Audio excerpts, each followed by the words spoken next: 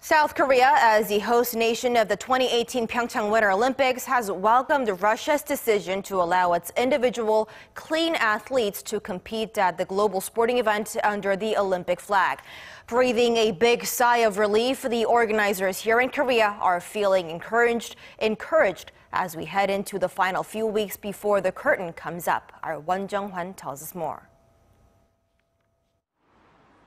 The International Olympic Committee said on Tuesday that evidence had emerged of what it called an unprecedented, systematic manipulation of the anti-doping system.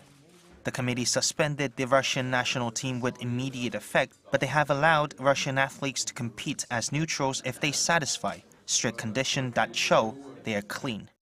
Korean-born Russian short-track speed skater Viktor An is one of those athletes.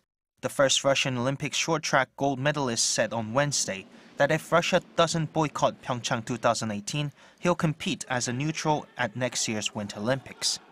Although there have been calls within Russia to declare a boycott, An's appearance on the ice of his native country seems likely after Russian President Vladimir Putin announced on Wednesday that Moscow will not stop Russians from participating in the 2018 PyeongChang Winter Games as neutral athletes competing under the Olympic flag.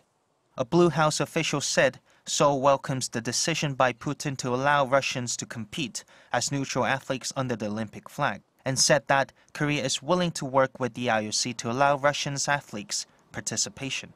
Korea's Ministry of Culture, Sports and Tourism also issued an official statement on the IOC's decision, saying that it feels regretful over the Russia ban. Korea is trying to avoid a situation where the 2018 PyeongChang Winter Olympics, which starts on February 9th, takes place without the athletes from one of the powerhouses of winter sport. Jung-hwan, Arirang News.